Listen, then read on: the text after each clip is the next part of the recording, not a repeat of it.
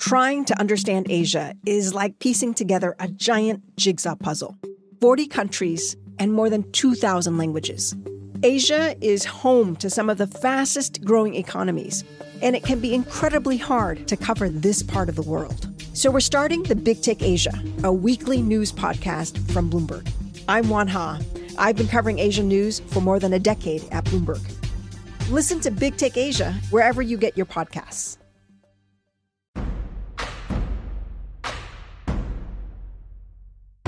China has emerged as one of the 21st century's most consequential nations, making it more important than ever to understand how the country is governed.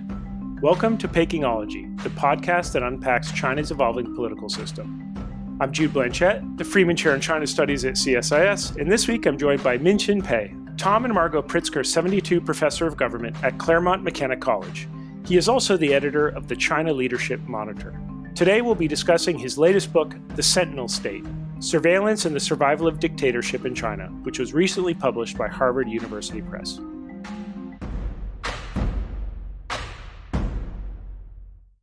Minxin, thanks for joining us. Thank you, Jude. It's a pleasure. So this is a real honor and a pleasure, first of all, to say that I'm so glad that I've gotten to build a relationship and a friendship with you. You were one of the very, very first analysts of China's political system that I ever read when I was a young, budding student of China. And I remember China's transition being a really big influence on me when I read it in around 2008, I think is when? 2006. 2006, sorry. Maybe I bought the paperback when it came out. And you have always been someone who has just shaped my thinking and pushed my thinking. And as we'll discuss today, I'm also extraordinarily impressed and humbled by your productivity because you have this wonderful new book, The Sentinel State, which just came out. I know you just completed a book that I want to ask you a little bit about at the end of the podcast. So it is just a real delight and honor. And I wish we could do a whole podcast just on your productivity methods because they're something for all of us to envy and emulate.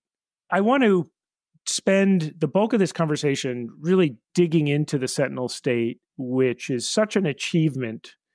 It is historically rich, it is methodologically rich, and it gets to just a fundamental feature of the current Chinese party state, and one that for all of its obvious importance, I feel like when reading your book, I realized how much I did not know about this issue. So I think I'll just start at the beginning, as I do with all guests, and say, if you could tell us a little bit about how your intellectual interest in the party state, in China's political system, in regime resiliency, where did all of this come from for you? Okay. Well, thanks again, Jude. I think it came from the Cultural Revolution. When the Cultural Revolution began, when I was about 9 years old. And so my teenage years were the formative years during which I grew very interested in politics because politics had so much impact my family's life, on my life. So my interest in politics began that way. But my life took a detour. I spent 4 years in a Chinese factory during the Cultural Revolution, couldn't go to college. Thanks to Deng Xiaoping, college reopened in 1977. Then I got into college, but I studied English Lit because my English was really good. So my undergraduate major was English literature. Then in 1984, I got a scholarship to come to study in the US. So this year marks the 40th anniversary of my arrival in the US. Because my scholarship was for creative writing, my interest was politics. So as soon as I arrived in the US, that was University of Pittsburgh, I began to pivot toward political science. While I was taking my required courses, I also went to the poli-sci department to take courses at the graduate level, political science, because I wanted to show that I could do it. Luckily, in 1986, I got into Harvard, the top political science department in the country, and studied under the late, great Rod McFarker, the really preeminent political scientist on China. I also studied under Sammy Huntington, so I had two giants in the field. And I finished my PhD in 1991. For more than 3 decades, I've been a China scholar. And one of the key consistent themes across your work back to the 1990s is trying to understand the strength, resilience, or conversely, weakness and fragility of the Chinese system. Where did that particular interest come from for you? That interest originated in my earlier work on comparative communism, because the late 1980s, when I was doing my dissertation, the Soviet Union was coming apart. The whole communist world was imploding. Such powerful systems, when they implode, there's got to be a reason.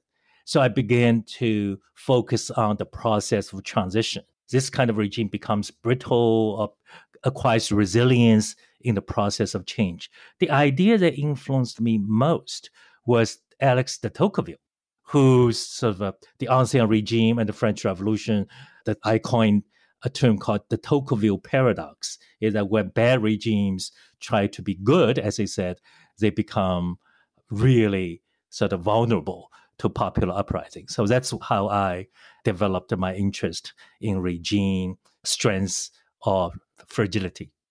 Now, of course, not only do you recommend de Tocqueville's Ancien Regime, but Wang Qishan also recommends I know cadres to read that book. But he misread it. He only focused the part I said just now. But de Tocqueville actually had a much more profound explanation. That kind of regime becomes brittle, largely not because they try to reform, but mostly because they reformed way too late. Let's talk about this book, The Sentinel State, which was published earlier this year and is the culmination of years of really intense research by you. Let's just start first with origins of the book. What was the missing piece of the puzzle when you looked at the existing literature on China's surveillance state that put you on this path? It was a 2-stage process. I finished my 3rd book called China's Crony Capitalism, which looks at the pervasive corruption in the post-Tiananmen era. After I finished that book, I said, well, what's my next project going to be? So it's around 2016, the Chinese economy began to sputter. And I thought, if performance legitimacy is not going to be strong, then what would enable the Chinese Communist Party to retain power? And I said, it has to be repression.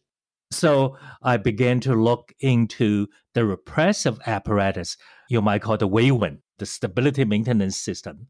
But it's a huge topic. I did not know where to begin. So I've got to find an entry point. So what will the entry point be? Then I think around that time, China's techno-surveillance state began to attract a lot of media attention. So that piqued my interest as well. So maybe surveillance could be this entry point. I began to look. It turns out there's not much written on the surveillance system in the academic literature. In the popular media coverage on this topic, the focus is all on high tech. So as somebody who knows how the party is organized, I said, that does not seem to make a lot of sense. China had a very strong surveillance system far before it had a sort of pervasive technocratic surveillance system. So I said, well, I need to dig deeper. This is how the process, how the idea germinated. I said, there has to be an organizational aspect to the surveillance because hardware is readily available, but hardware has to be matched with an organizational infrastructure in order to be effective. And tell us just a little bit about how you did the research for this book. Yeah, research is very hard because you cannot go to China and interview policemen, party officials in charge of domestic security. Most of the materials are classified because it's about informants, about the organization of the secret police, about their operational tactics. It's very hard to find. When I reviewed existing literature on China's policing system, you really don't know a whole lot. There's this library in Hong Kong at the Chinese University called University Service Center, which unfortunately has been shut down. It has a lot of yearbooks, a lot of police gazettes, these brief histories of police. Some of them are for internal circulation. They're not sort of readily available, but that library was able to get a lot of those. So I began to dig, 6 years. And then I also looked at a lot of local yearbooks. China is a big country. 3,000 counties and districts, 300 cities. They all publish annual reports. And in those annual reports, you can find references to policing, what they call political legal work, which is really domestic security. Because the system is so vast, there has to be leakage. That is, they cannot ensure that sensitive information is not disclosed accidentally. So I've gone through thousands of these yearbooks. And lo and behold, I was able to collect enough data to piece together the puzzle, that is how the system is organized, some of the basic information, the size of the informant's network, for example, the size of the surveillance program in terms of targets, what kind of people they watch, what kind of tactics they use. So this is how the book was written. It took a long time, but everything came together only about 3 years ago. I can tell it's March 2021 when I, through some pure accident, I found a digital gold mine, which enabled me to do keyword search. I want to ask you a few specific questions about China's approach to surveillance, but let me ask you just more of a pure dictatorship question. Why do dictatorships construct surveillance states? Is this about protecting regime security? Are there other reasons that I'm not thinking of about why the importance of a comprehensive surveillance state? We all know dictatorships rely on repression to survive. So violent repression is the defining feature of any dictatorship. But the problem with repression is that it can be very expensive. There are two kinds of repression. One is reactive repression. That is, something happens, an uprising, unrest happens, and you have to use force to suppress it. Tiananmen being the best example. It's extremely costly, destabilizing. So most regimes, if they can, they don't want to use reactive repression, but they would not hesitate if that is their last resort. So the smarter way is to use what I call preventive repression. That is, you try to prevent unrest or uprising or protests from taking place. And that requires surveillance. That requires keeping your eyes on known targets, know what they are trying to do, following their activities. But surveillance is very complex. It's not an easy task. We think, surveillance, put some cameras on. That's the easy part, because surveillance requires a very extensive organizational network. So this is where China's one-party state comes in. You look at other dictatorships, personal dictatorships, military juntas, they don't do as good a job as Leninist systems, because Leninist systems have organizational presence throughout society at every level, down to villages, neighborhoods. So they can organize informant networks. They can operate surveillance systems much more effectively than other kinds of dictatorships. So this is the basic argument, that it is the organization stupid, so to speak. Just again, another generic question about dictatorships and surveillance systems. There's something that you talk about in the book called the coercive dilemma, which is the flip side of this organizational piece. Can you talk a bit about what some of the risks a dictator runs when he builds out a system capable of comprehensive surveillance? Well, the coercive dilemma is that dictatorships rely on violence to survive, but in order for them to have effective controls of violence, they have to have a large repressive apparatus. So the dilemma is that, on the one hand, you need a very effective repressive apparatus. On the other hand, if the repressive apparatus becomes too powerful, it can become the threat to the regime itself. So it's all about how do you have effective repression, but also avoid having boomerang. That is, the repressive apparatus becoming a threat to the regime itself. And I think China does a much better job. And I'll explain why later on. But there are other challenges in terms of surveillance. That is, you have to have enough resources. Surveillance is very expensive, a lot of manpower, a lot of equipment. Also, surveillance requires much more sophisticated operations than just beating up people, getting people arrested. So there are two other separate challenges. But the real political challenge is to deal with the dilemma.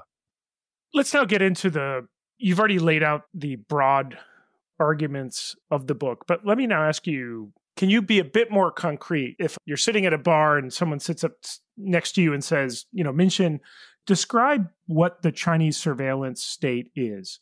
What are to you the major building blocks at that organizational level of the surveillance state? I would say it's a multi-layered system, very different from other dictatorships, even more sophisticated than East Germany's Stasi. East Germany's Stasi, up to this point, is considered gold standard for surveillance. Now, in what I call garden variety dictatorship, the only agency in charge of surveillance is the secret police. But in China, you have other organizations involved in this. So China has more organizations involved rather than giving the task to a police agency. So the first characteristic is multi-layered. You might call defense in depth, several lines of defense. The second characteristic is that the party is in charge. Because how do you deal with the coercive dilemma? You have to have trusted party apparatchiks rather than security agents in charge of surveillance. So the Chinese party has this organization, which you know as well. It's called the Political Legal Committee. The Central Political Legal Commission at the national level, provincial level, there is this vertical organization. It's, broadly speaking, it's in charge of domestic security, but it is also the party bureaucracy that oversees surveillance. So I looked at the Soviet Union and East Germany. They did not have an equivalent party organization, party bureaucracy in charge of domestic security and surveillance. So that's the second characteristic. And third is that they also split the task within the state. That is, the Chinese secret police is not like the KGB. China does not have a KGB. China's system is very similar to MI5, FBI, and CIA. That is, its MSS is in charge of external espionage. Domestic surveillance is given to the Ministry of Public Security, specifically Bureau Number 1. Now it's called Political Security Protection. That way, they avoid creating one secret police agency can monopolize this activity and the information. The KGB did both, and Stasi did both. So China's system is a bit more sophisticated. So that's one. And third is they just do not rely on secret police alone. They recruit a very large number of informants to assist the police because police is expensive. China, until recently, was a very poor country. So it has to recruit a lot of civilians to help the police to monitor targets. And finally, the fifth piece is a much more organized system of identifying potential threats. I want to linger on that fourth category of public participation in these surveillance efforts. Perhaps people's perception of China is of this very Orwellian sort of panopticon state with CCTV cameras and AI-enabled tracking software. And that's true. But when you're in China, the thing I notice the most is the old grannies with the red armbands, the popular element of this, and this is, of course, not to say at all as if everybody is working on behalf of the party state, but you do notice, you see it very much it comes to the fore when you have moments like there's a big party meeting or some sort of big event. You can feel the security presence in a very visible way. Talk about how and where the security apparatus is able to draw on or leverage everyday citizens as a part of their surveillance or security efforts. What does that look like? In the book, there is a chapter, The Network Informers. Police has its network of informers. These are much more secret, but the party, not specifically the party itself, but sort of units, government units, universities, factories, shops, hotels, they all have their informants. So the party has one special advantage. The Chinese party state has one special advantage because it controls a lot of leverage. If you want a job, if you want to join the party, you've got to do something for the party. So writing reports on your colleagues, on your fellow classmates is something you've got to do. So that is the leverage. And if you're a businessman, a lot of informants are actually shop owners, shopkeepers. If you want to renew your business license, got to do something, keep an eye. One of the categories of taxi drivers, for example, favored recruits for the police as informants because they take people from one place to another, can provide information on their movements, but also their driver's license, their operating license had to be renewed. So, in other words, the Chinese state, through its control of social activities and economic activities, has a lot of leverage over the people and then can force them to work for the state. This is not true of other dictatorships where the state does not have similar leverage. So this is the overall situation. So in universities, we have in every classroom, every college, they all have a fixed quota of informants.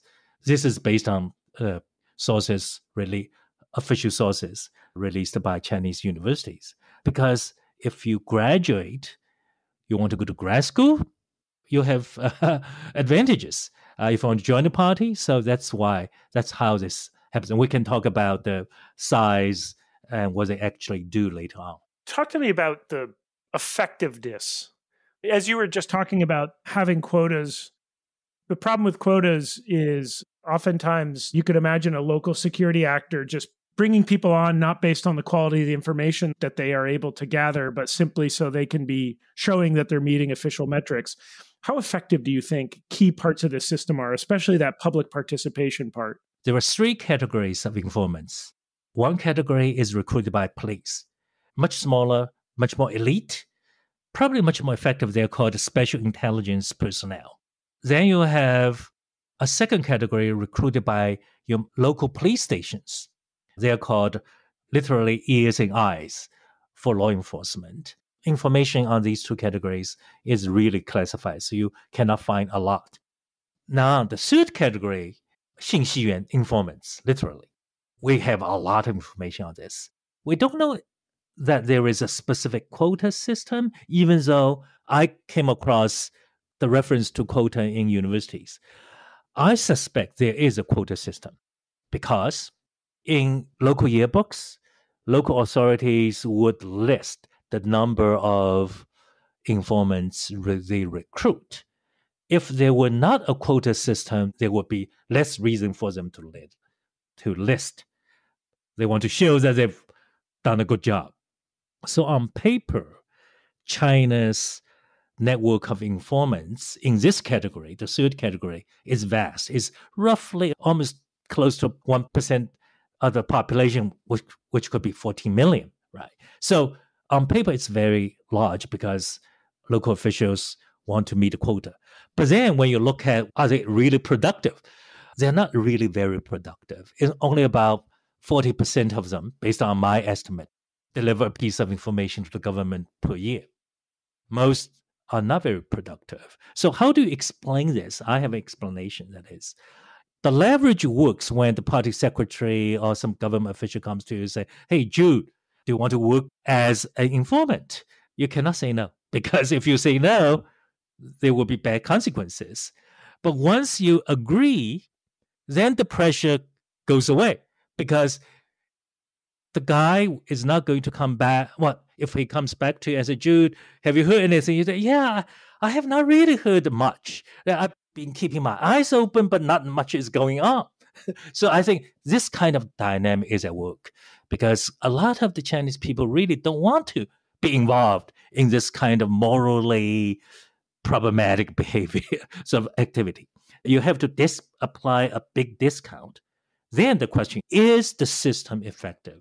I think at the end of the day, the system achieves its intended purpose. That is, it creates pervasive distrust and fear. It doesn't matter whether Jude is ratting on you or not. The fact that I know that Jude could be a government informer would make me act much more carefully. So the government achieves its purpose. Talk about the capabilities of this system outside of China's borders. Unfortunately, I really don't know much about this, because the system, official materials, open source materials don't say much. If I have to guess, the system does not work outside China's borders. All the advantages, all the strengths of the system rely on the party state. There's no such thing as the Chinese party state outside its borders. So you can hear sort of anecdotal stories of surveillance harassment.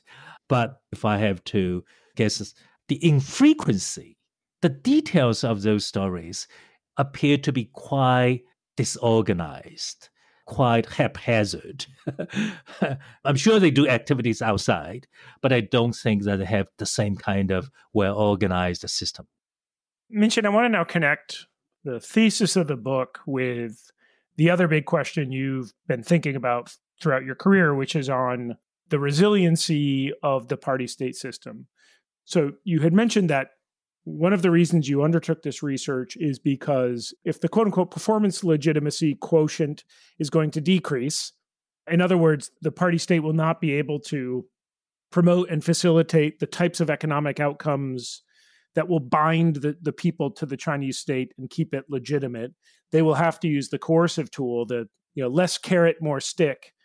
Put these two pieces together now. They've built out this comprehensive surveillance state that leverages everything from high tech to low tech, public participation, not in a way that facilitates trust, but as you say, it deteriorates it. Do you think at a high level that this coercive element will be as much of a binding agent to keep the party state resilient? The bigger stick will compensate for the diminishment of the carrot. Very well put. I think increasingly they've got to rely more on coercion than incentives or performance. But they have several problems. Regimes such as the Chinese Communist Party fear two things. One is they fear their own people. The other is they fear each other. So the threat both comes from within and from below. So today, the system is much less resilient than before because it faces threats from below. People are much less content because of economic hardships. A threat from within, the elites are much less unified than before. They live in constant fear of purge. It's very different from, say, 10, 15 years ago when there was some kind of security pact among the ruling elites, at least at the top, not going to be sentenced to life on some trumped-up charges. Now, let's just talk about the piece, the threat from below. The system works quite well when you have a well-performing economy, when the number of people you need to watch is relatively small. Based on my research, the total number of people on their watch lists, they have 2 watch lists or blacklists, about 1% of the population. It does not take a lot for that 1% to become 5%. So if you have 5% of the population who are very unhappy, we're talking about 70 million people.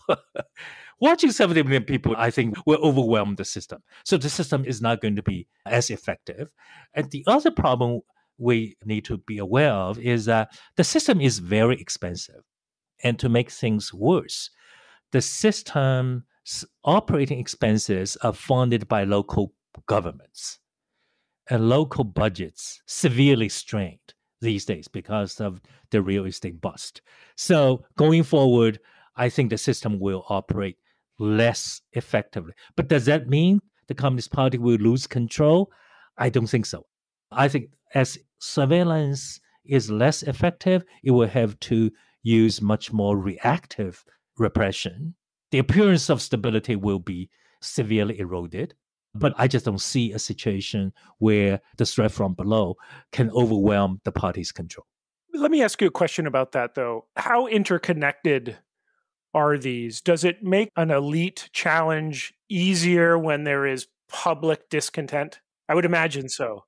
What you have is that there is sort of interactive process. You have more public discontent, more local discontent, and then local elites would grumble, would complain about how difficult it is to get things done, and these things will percolate upwards. Now the problem is that, talking about Xi Jinping, right, it's all about how that kind of internal discontent, both within the party and within Chinese society, can weaken his power. If he can control the Politburo, the Central Committee, and the military, he's invulnerable, no matter what kind of content. Dictatorships die straight. Not many of them can actually be overthrown by their own people, and it's very difficult to carry out political coup against a top leader with solid control of the security apparatus. So I think you will just have a lot of decay, deterioration, but no serious threat to somebody like Xi. Let me ask a related question. Do you foresee a point where, under a Xi Jinping administration, a fundamental pivot of approach to economic policy is possible towards something that is much more pro-growth? Or do you think Xi Jinping will just continue to drive in this hyper-securitized direction, irrespective of what the outcomes are or the impact is on economic growth? I think he probably can adjust the balance a little bit, but the direction of travel is set. I do not see a fundamental shift, because a fundamental shift will require these things that will hurt his own political interests. Implicitly, it will acknowledge a huge mistake. Chinese leaders at that level don't acknowledge mistakes. So, because that will undercut his political authority. Second, that kind of shift will require decentralization of power. That is not something that he would like very much. And third, that would also empower technocratic people rather than political apparatchiks. Again, that's something probably he does not like. So I just don't see, in terms of his own political interests, that such a directional change will happen. Final question, Minxin, when you peer into your crystal ball and look at China 10 years from now, what would be your guess on where it will be? Where will its economy be? Where will its foreign policy be? And what will be the resiliency of that core leadership group around Xi Jinping be? Yeah, I think the economy probably will continue to grow, but at a much slower level, because there is still quite a bit of momentum potential in the system. The Chinese private sector, they've got to survive, and their contribution will sustain the economy, but it will not outperform our expectations. It will probably struggle along 2 to 3%. So the system, largely we see a decade of stagnation, subpar performance. The party will still be in power. I just don't see anything within the Communist Party or within Chinese society that could change the status quo. I think we're really waiting for the end of the Xi era to happen. What brings that about? Most likely an act of nature rather than. I think foreign policy is much more difficult, much more uncertain, because we're dealing with a world system in flux. We don't know what sort of the war in Ukraine will lead to. U.S.-China relationship is still trying to find a flaw. But I think if within 10 years there's no major military conflict, we will be very lucky. I found, sadly, that last statement of yours is probably at the outer bounds of optimistic when I ask people what they expect for the next 10 years, which is itself just a sad statement about how much the situation has deteriorated. Thank you very much for your time. And again, want to just commend listeners, go purchase the Sentinel State. I mean, it is a absolutely fascinating and vital book for understanding China, one that I think really pushes our understanding beyond great reporting being done on China's surveillance state by outlets like the New York Times, the Wall Street Journal, the Financial Times, which really are capturing the high-tech element of this. But I think Minxin's book marries the organizational and the bottom-up element that is vital for understanding China's surveillance state. So Minxin, again, continue to learn from and appreciate your scholarship, and thank you for your time today. Well, thank you, Jude. It's been a great pleasure.